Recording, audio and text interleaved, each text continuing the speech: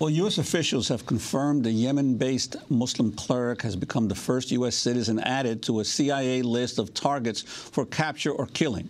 Anwar al-Awlaki is a U.S.-born cleric accused of having ties to the failed Christmas Day airline bombing and the shooting at Fort Hood.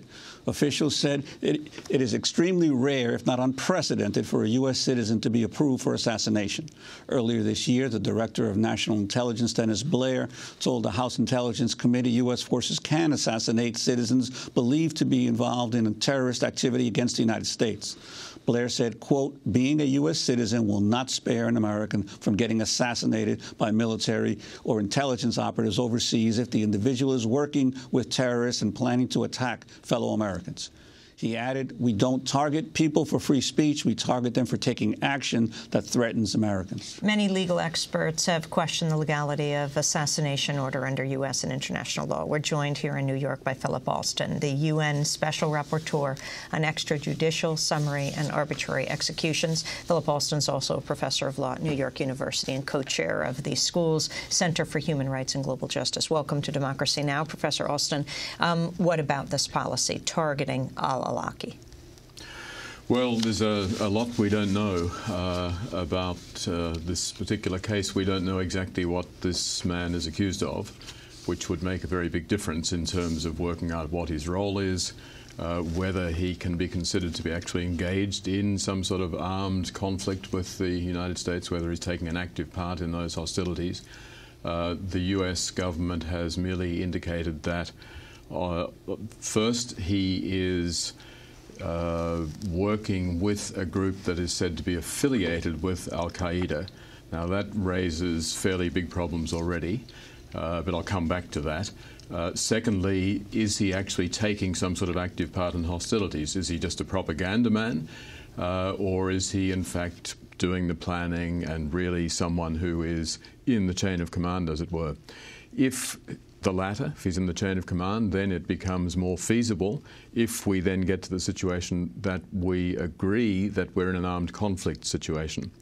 That then takes us back, unfortunately, to the whole big question of what sort of conflict, what sort of war is the United States engaged in, which would then justify targeting this individual, leaving aside his nationality, at least for a moment.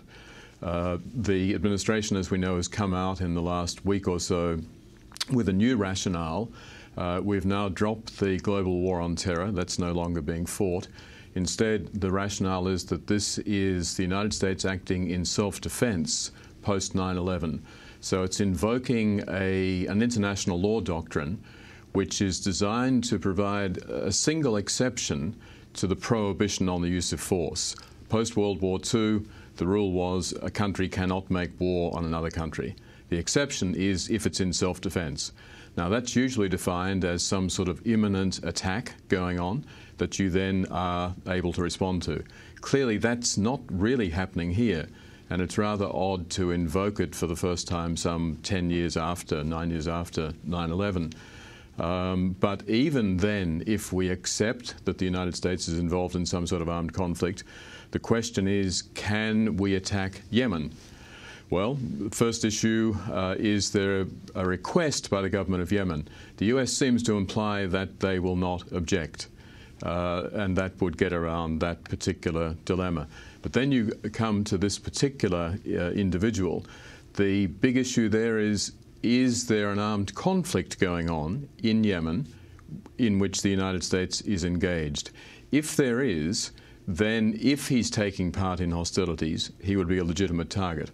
But if there's not an armed conflict, and most observers would question whether there is a sort of ongoing armed conflict, then one would need to deal with him through other means. It's not to say that the guy should be let to, do what he's doing, etc. We need to take every step that can be taken, but short of a targeted assassination, which is a really dramatic step. But if the reports are accurate that have come out in the last few days, the president has said that he should be killed wherever he is found at any time in any situation, which would actually preclude him just being involved in an imminent attack situation on the United States. Right. I think what worries me most is that if you take it in the way that you've put it, you then get the United States government coming up with a list of people who can be killed anywhere, anytime, simply because that determination has been made. Now, that is very questionable when there's no evidence on the table. The United States has made a number of assertions, but it hasn't tried to spell those out. But more importantly, and this gets us back in some ways to the Baghdad videotape that you showed earlier, the question is, should the United States go easily and readily into a general policy of assassinating people across the globe, wherever they may be? And the al-Awlaki case is pretty significant in terms of breaking through some of the final barriers. The issue that concerns many Americans, of course, is, hey, this guy's different. He's an American citizen. You can shoot others, but you can't shoot an American. We've got due process rights, etc. Well, that in a way highlights the whole problematic nature of targeted assassinations, because the fact that he's an American actually makes no difference in terms of the international law that's being invoked. No matter what nationality, you have certain due process rights under international law as well as domestic law. So if Americans have a great concern that an American should not be targeted without some sort of due process, why is it that that practice, that policy, can be applied to virtually anyone else? This U.S.-born Muslim cleric, Anwar al-Awlaki, recently issued an audio message to American Muslims. This is a small part of what he had to say. I, for one, was born in the U.S. and lived in the U.S. for 21 years. America was my home. I was a preacher of Islam involved in non-violent Islamic activism. However, with the American invasion of Iraq and continued U.S. aggression against Muslims, I could not reconcile between living in the U.S. and being a Muslim, and I eventually came to the conclusion that jihad against America is binding upon myself just as it is binding on every other able Muslim. I invite you to read the Book of Allah, the Quran. You do not have to take anyone's word for it. Decide for yourself whether it is the truth or not. To the Muslims in America, I have this to say. How can your conscience allow you to live in peaceful coexistence with a nation that is responsible for the tyranny and crimes committed against your own brothers and sisters? How can you have your loyalty to a government that is leading the war against Islam and Muslims? That's the U.S.-born Muslim cleric, Anwar al-Awlaki. I'd like you to respond to that, and then very briefly, the WikiLeaks video footage that you saw and the implications of that. But this... Well, clearly that's abhorrent to be calling for a jihad against the United States or against any country in that way. There's no question of that. But there are thousands, maybe tens of thousands of people who have made jihad calls against the United States. Where do we draw the line? There surely has to be some clear legal basis for singling this guy out, and then for engaging in a policy which, as we said before, is going to lead to the United States, perhaps the CIA, which is not actually covered by combatant status, and which would then be liable for murder charges if a CIA operative is arrested in Yemen and charges were pressed. It's a very dangerous policy, despite the abhorrent nature of the claim made by the cleric. And the WikiLeaks footage, the U.S. military footage from the Apache helicopter that also captures the audio track of the soldiers laughing and talking about targeting these Iraqis below that happened to include 2 Iraqi Reuters employees. Would you call that assassination? Well, it's horrendous footage. So forgive me for sort of extracting myself from the situation and being a little bit more analytical, as it were.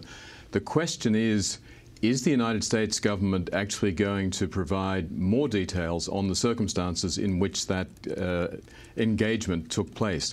The US government has said, but there was a combat situation going on. If that was true, then you give more leeway. But the US has not revealed other footage which would show that this was really in the heat of the moment.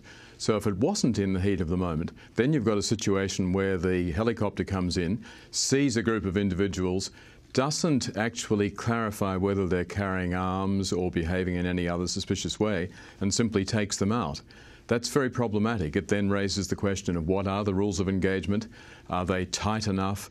Is the military actually following up with effective post-mortems in these situations? And, of course, finally, there are many allegations against the US military. We never really hear anything about the proceedings that actually take place. All we hear is a few lines at the end saying, no, we reviewed this and we decided not to press any charges. It's time that there was more transparency in relation to incidents where these sort of things happen, and there are serious concerns about the legality. Should the UN investigate? The UN would not be in a position to investigate without the full cooperation of the United States, and the UN's been calling on the US for a very long time to be much more transparent on these issues. Philip Alston, we want to thank you for being with us, UN Special Rapporteur on Extrajudicial, Summary, or Arbitrary Executions, and a professor at New York University. This is Democracy Now! We'll be back in a minute.